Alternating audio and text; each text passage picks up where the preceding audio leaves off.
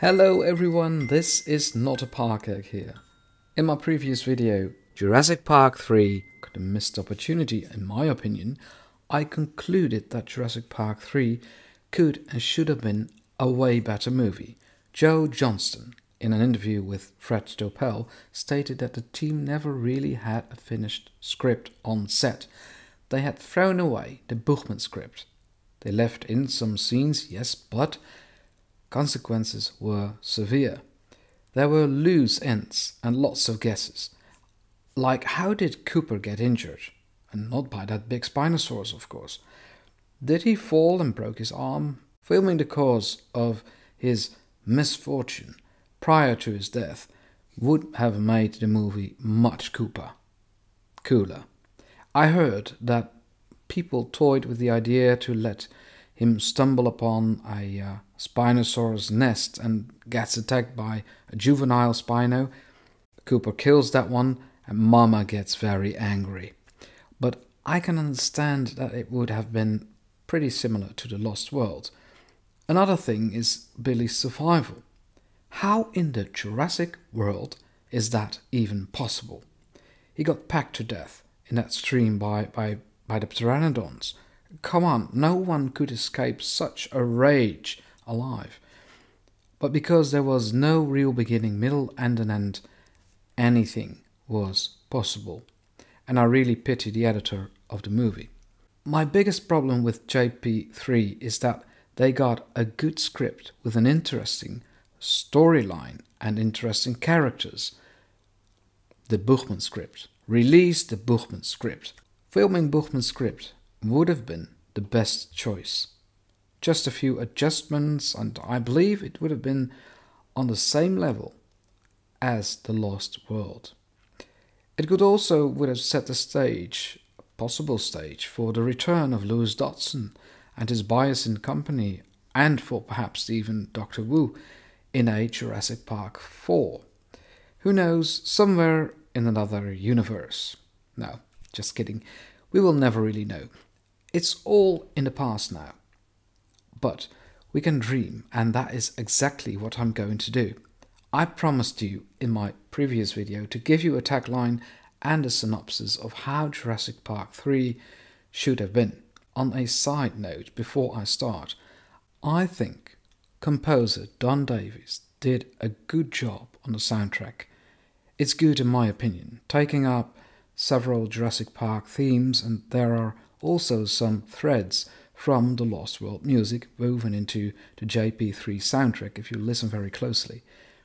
I only wasn't that fond of, let's say, the Kirby's reunion theme. Well, let's get into it. Jurassic Park Breakout. Here comes the tagline that I have in mind. An American couple disappears during a parasailing trip in Costa Rica. Harlan Finch reaches out to paleontologist Dr. Alan Grant to help the US government to gain sovereignty over Isla Sorna, Side B. The cast members are, well, actually I will mention their character names: Harlan Finch, Simone Garcia, Alan Grant, Billy Hume, Paul Roby, Miles Roby, Susan Brentworth, Cooper as a bodyguard instead of a mercenary, Tom Udesky, a pilot, and yeah, there is no Nash in this story, Carlos Lopez, Minister of Interior of Costa Rica, Jeannie, and Rick. And then, of course, what dinosaurs do we see in this movie that I would have liked to see in theaters? Let's kick out Horner's wish, Spinosaurus, and replace her, or him, I don't know, with baryonyx, as was first thought of. The Velociraptors, just the awesome JP3 raptors Stan Winston made. The Parasaurolophus, Corythosaurus, Pteranodons, which are not dinosaurs of course, they are flying reptiles. Ankylosaurus, Compsognathus, Triceratops, Stegosaurus, Brachiosaurus, please with a way better CGI or just practical effects. And let's kick out Ceratosaurus and keep the original Carnotaurus. Just don't mind about Disney's Dinosaurs movie. And last, but of course not least, a juvenile T-Rex. Here comes the treatment or synopsis. An American couple disappears during a parasailing trip in Costa Rica. The American government gets alarmed, sends Harlan Finch to investigate. He has talks with the Costa Rican Minister of Interior, Carlos Lopez. Simone Garcia, a biologist, shows a lacerated body at a local police station. She suspects there has been an Isla Sorna breakout. Harlan Finch attends a lecture in Utah at a paleontological dig. He wants the help from Dr. Alan Grant. Grant wants to raise money for a research center on Side B, and he is assisted by a graduate student, Billy Hume, a bit of a nerdish guy. They show a 3D printed resonating chamber of a velociraptor. Finch promises Alan Grant exclusive research rights to the dinosaur island if he helps him to gain US sovereignty over Isla Sorna, Side B, during a special hearing about possible dinosaur attacks on the mainland. But he needs to fly to San Jose, capital of Costa Rica.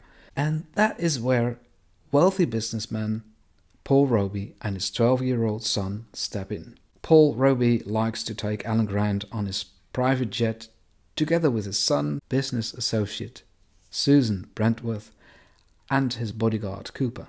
He also promises Grant a substantial contribution to his research.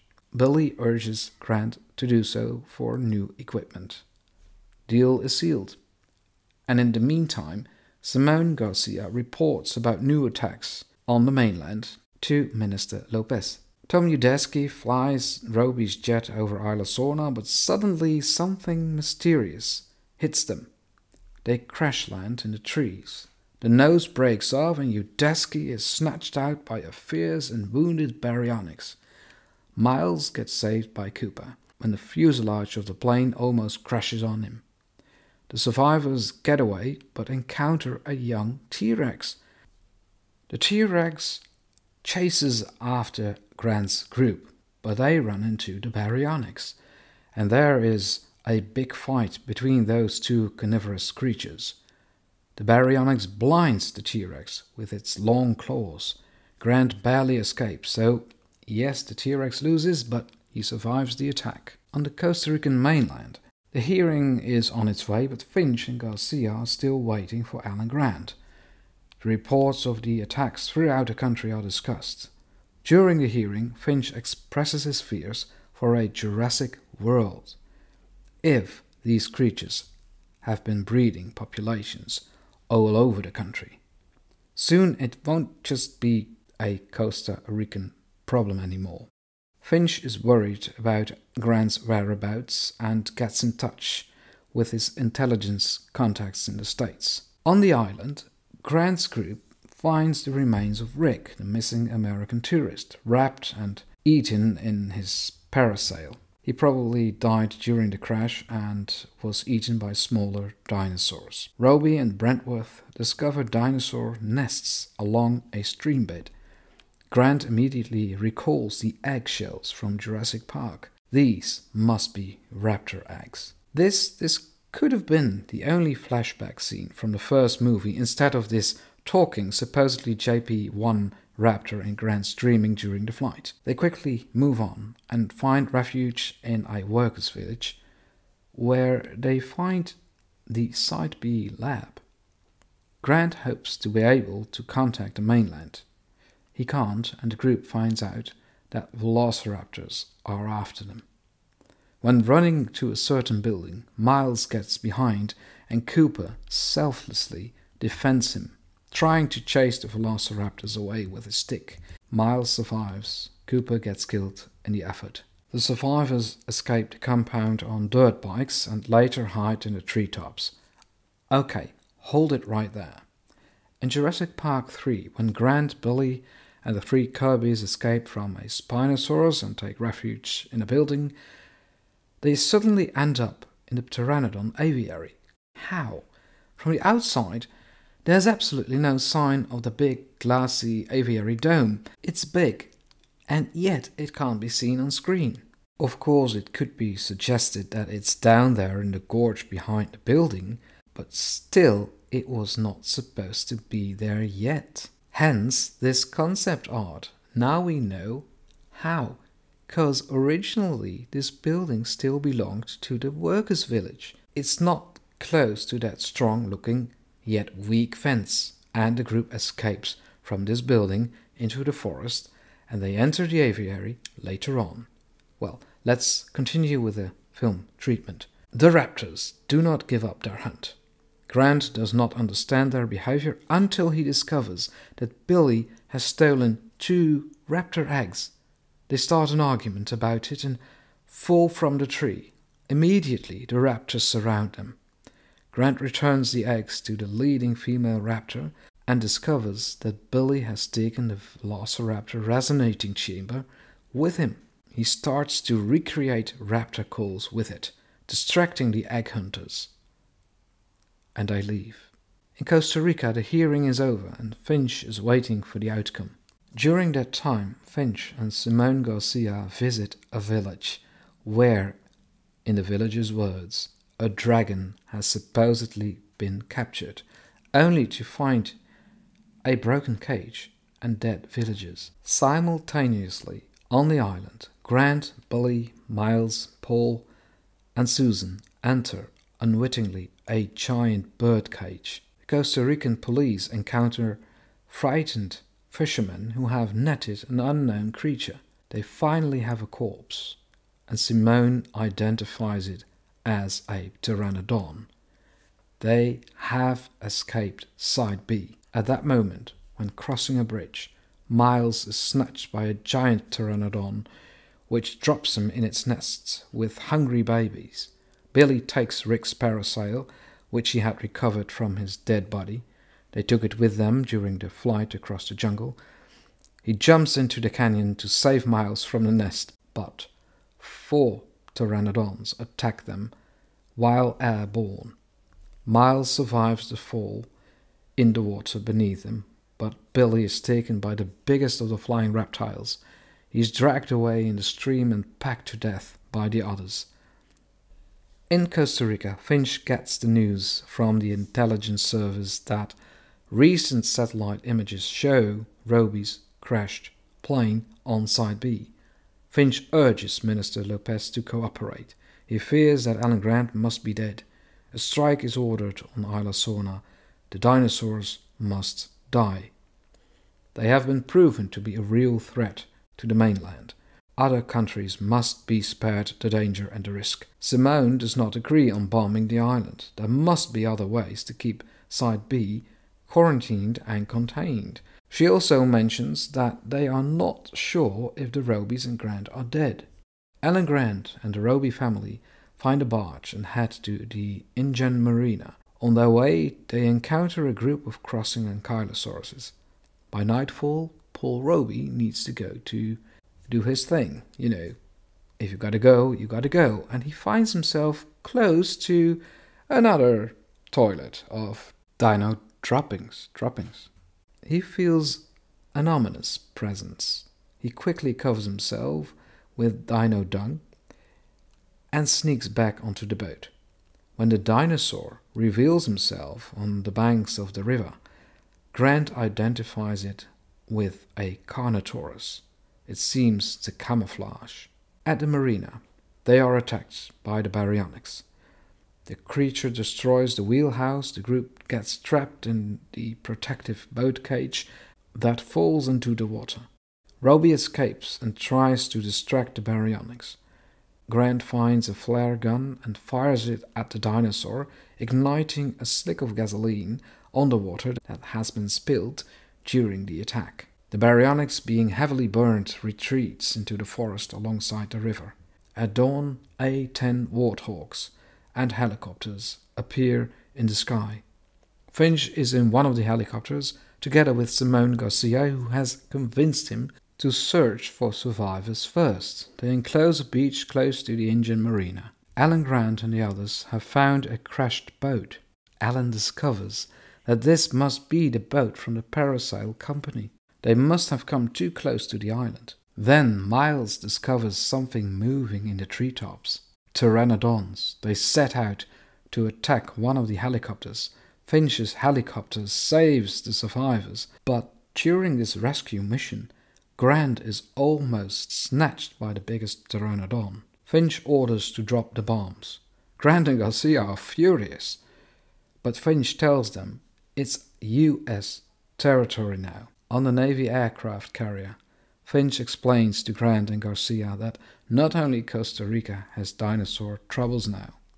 And during this scene, we see a biologist, Martin Gutierrez, finding the remains of a small dinosaur that has been dropped by monkeys, and we see pteranodons evade the human bombing attack. Finch ends with, "There's already a breakout, Dr. Grant. We have to do something to protect the world from becoming Jurassic." Grant hates to say it, but he says it anyway. In the end, life will find a way. And after these words, a group of baryonyxes finds refuge in the river, and the velociraptors escape into their underground tunnels on the island. Well, there it is, how Jurassic Park 3 should have been Buchman's Jurassic Park Breakout. By the way, I left out that annoying yellow satellite phone. It definitely was annoying in the theatre. Back then, mobile phones were not yet that common, so everyone was like, switch off that stupid thing, whoever you are, we are watching a movie. I also left out Ellie Sattler for obvious reasons. In Buchman's script, there was no room or role for her. She could be saved for another entry in a future Jurassic Park or Jurassic World movie. Sorry, Charlie, I liked you. I really did. Oh, and no miraculous return of Billy. So the Alan Grant hat does not return. Man, he could not have survived an attack by several pteranodons. Come on, he just can't. In Buchman's script, Billy Hume died a hero, and that's enough. Probably many of you don't agree on kicking out Spinosaurus for Baryonyx and Ceratosaurus for Carnotaurus. I just, put away that sentiment. Of course, they can be left in and still keep the Buchman script intact, but this is how I think it would have been best and could have set the stage for a whole different and I believe better Jurassic World trilogy. Anyway, this is what we got, Jurassic Park 3. I do like the logo though. Let me know in the comments what you think, and if you liked this video, like it and subscribe to my channel, Not a Park Egg. I would really appreciate it. The next video will be a new Jurassic talk with Michael Brahm about the upcoming Jurassic World 4 or Jurassic Park 7, and afterwards, later, perhaps more Mattel Hammond collection dinosaurs and characters. This was Not a Park Egg. Thanks for watching. Bye bye.